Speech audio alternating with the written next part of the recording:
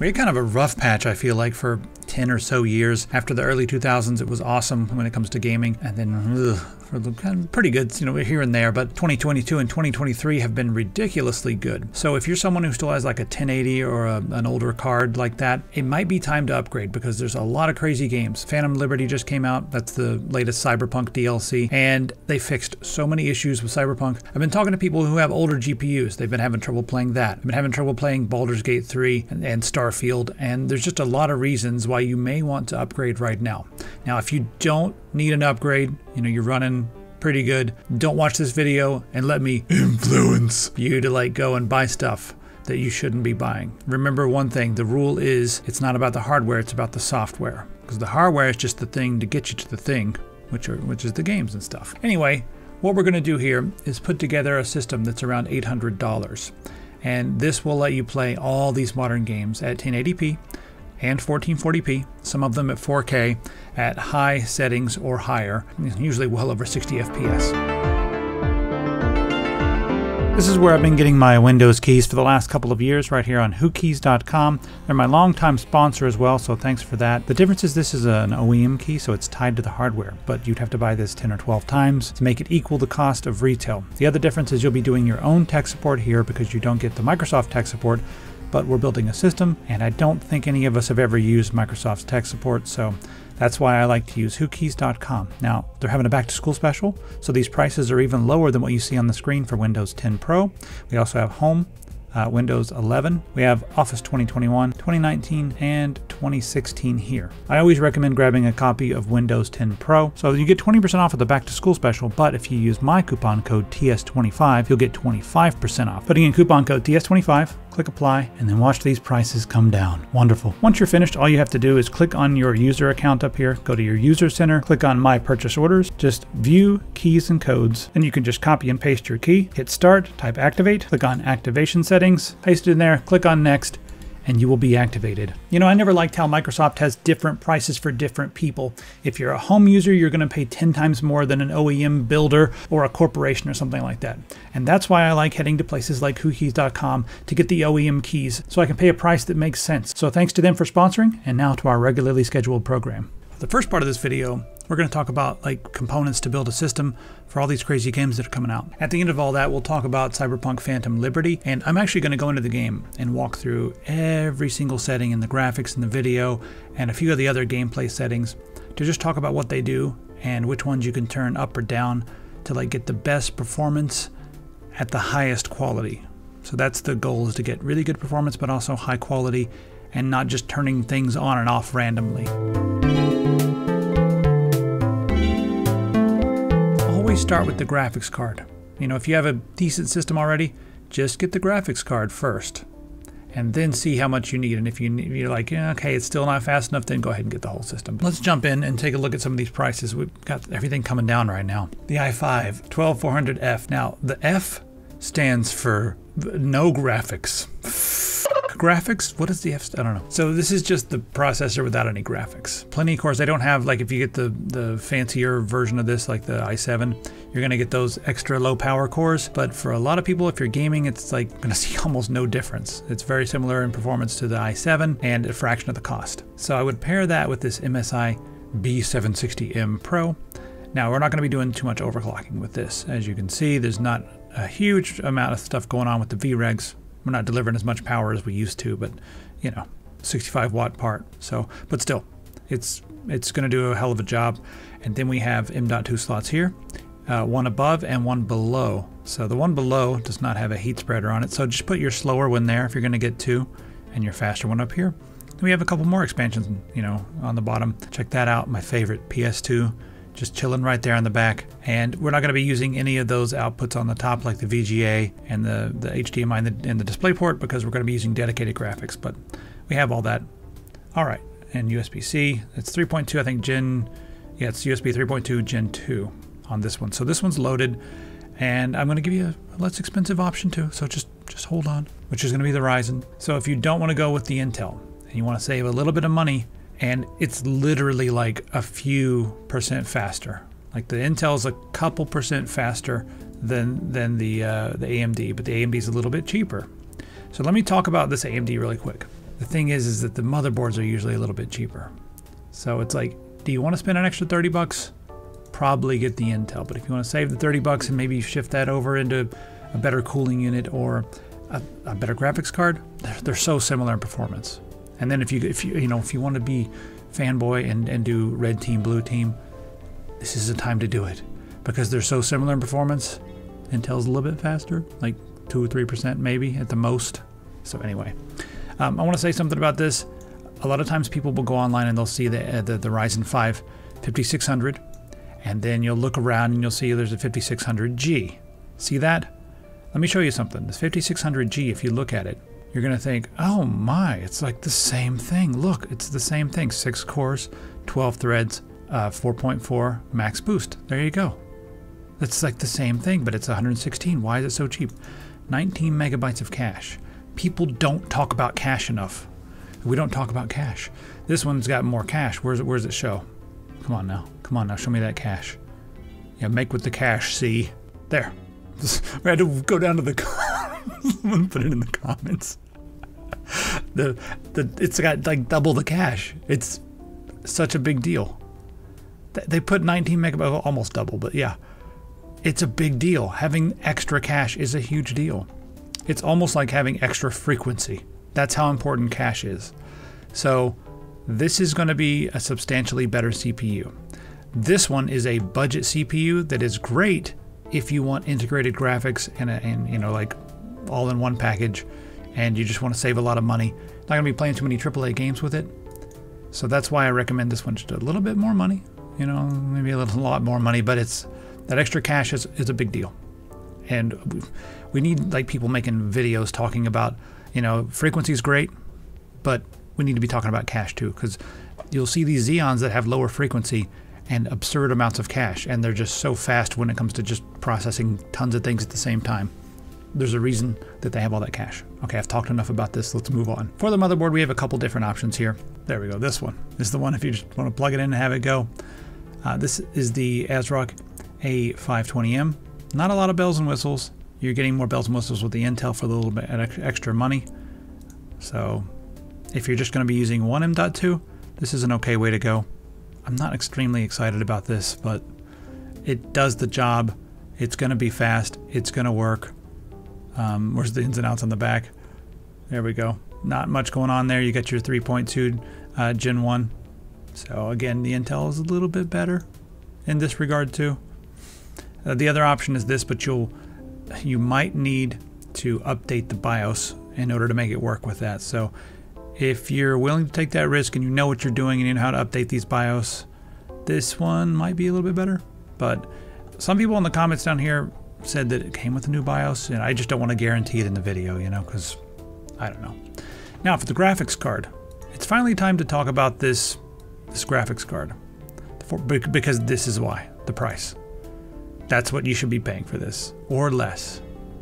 Now the 4060 Ti, yeah, it was kind of laughable when it came out, but at this price, it's fast. It needs more RAM, but at this price, it's fast. So yeah, I mean, if you want a 4070, let me give you a couple other options. See, with 4070s, they're going to jump up in price. The other one is a 3080. So you're jumping up in price. That's a stupid low price. This is a stupid low price for that.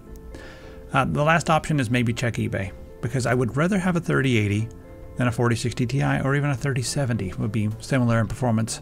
So check eBay for those first if you're comfortable with doing that. Make sure you find a seller on there that has a really good track record, and you'll be okay. But if not, and I've used these Zotac products before, I haven't used this exact one, but yeah, we can't forget that you're going to need a mouse and keyboard. So put them on sale for 30% off. Coupon code Halloweener Dog. I hope I remember that. It's all one word, Halloweener Dog. Why? I don't know. I don't. It's everything. Keyboard too. That's it. Bye. All right. Next up, we need some RAM. This is extremely inexpensive these days because we're using DDR4 for both of these systems. If you're just going to be doing a lot of gaming, 16 gigabytes is where you should start, and 3200 is also where you should start. If you want faster, pay a little more money, you're willing to do that, by all means. But for a lot of people, 50 bucks for 32 gigabytes, you get 2 of the 16 gigabyte sticks. That's kind of where you should be, because you'll be able to do a lot of multitasking and just a lot of stuff in general, and it's 50 bucks. Your choice though.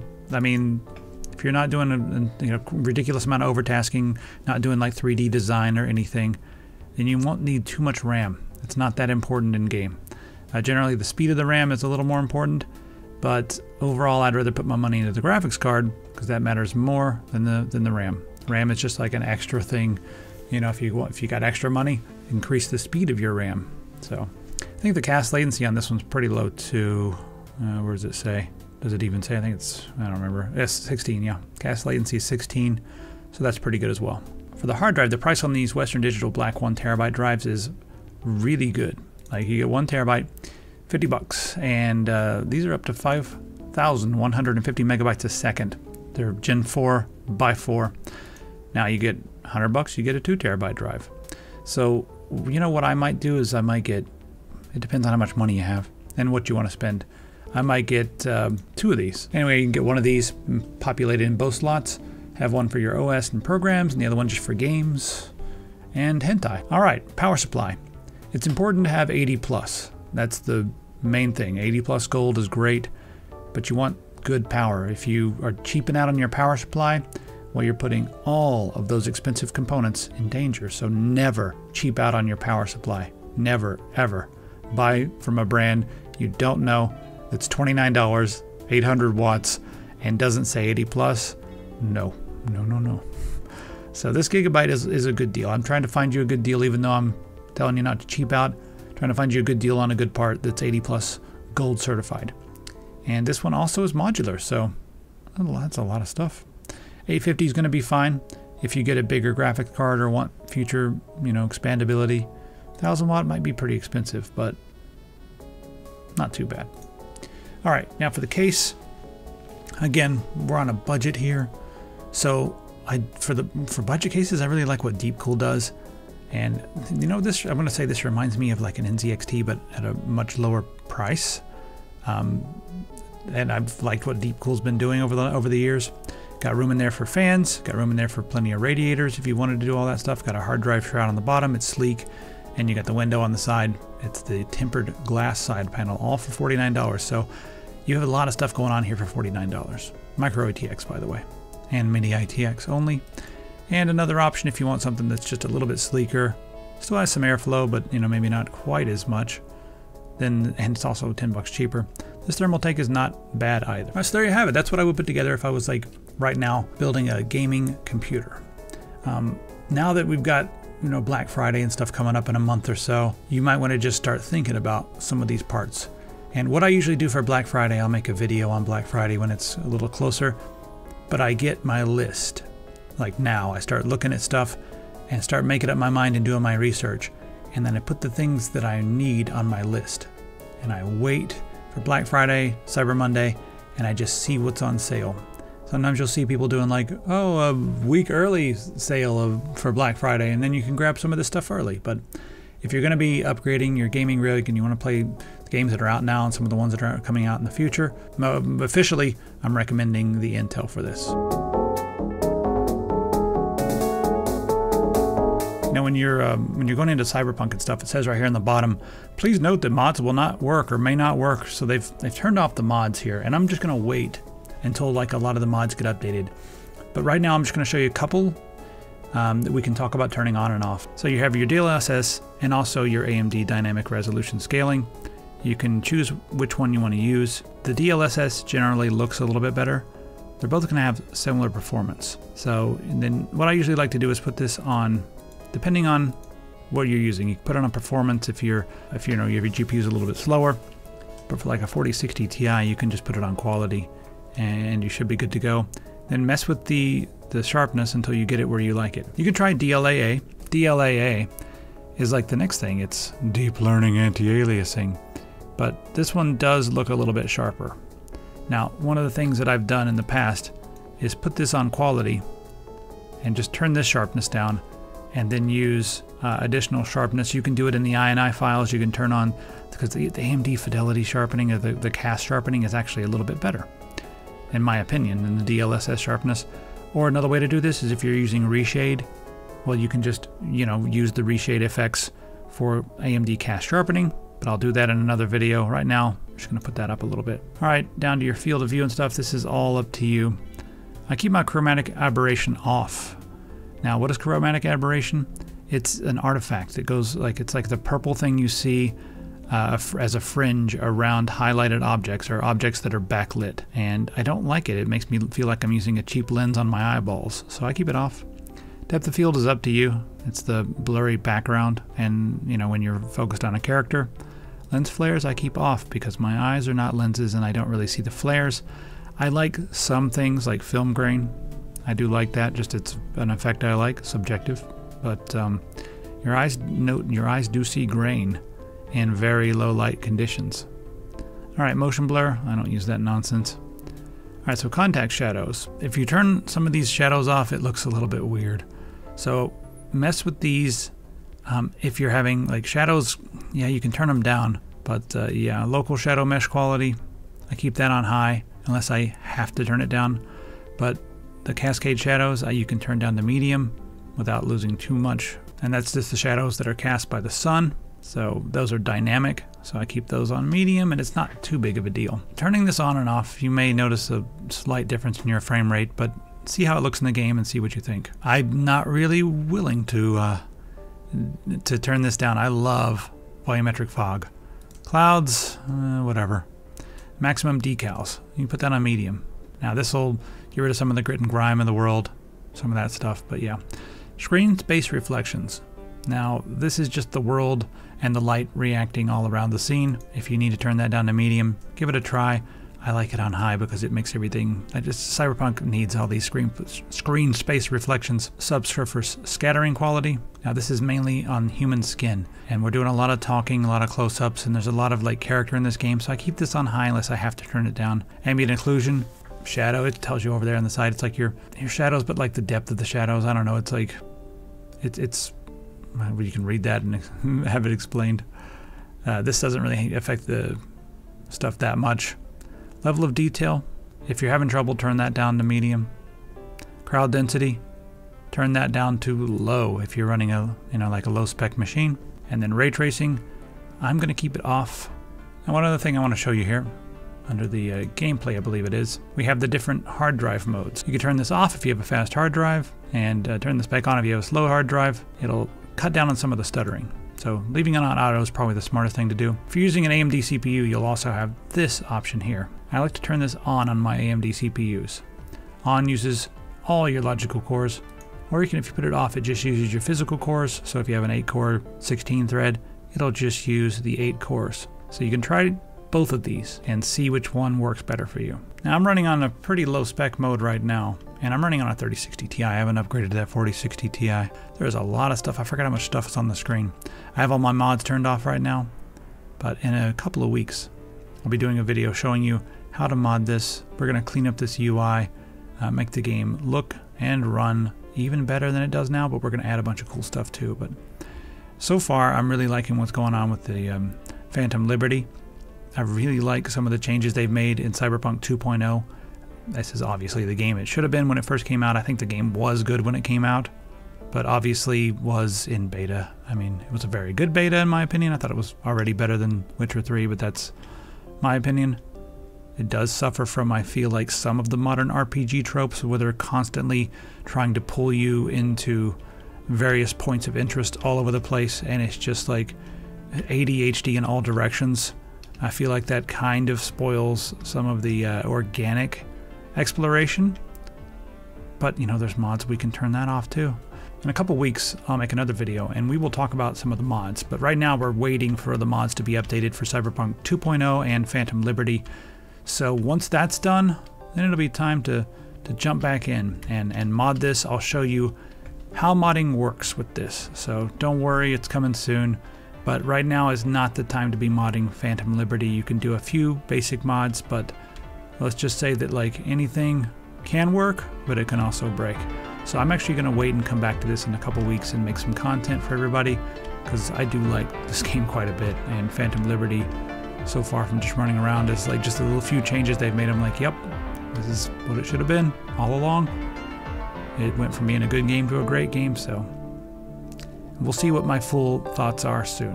Anyway, Hope you enjoyed the video. Hope you learned something. And let me know if you're playing this, and let me know if you're upgrading your PC. See you in the comments. Jesus, my hair. Get my hair!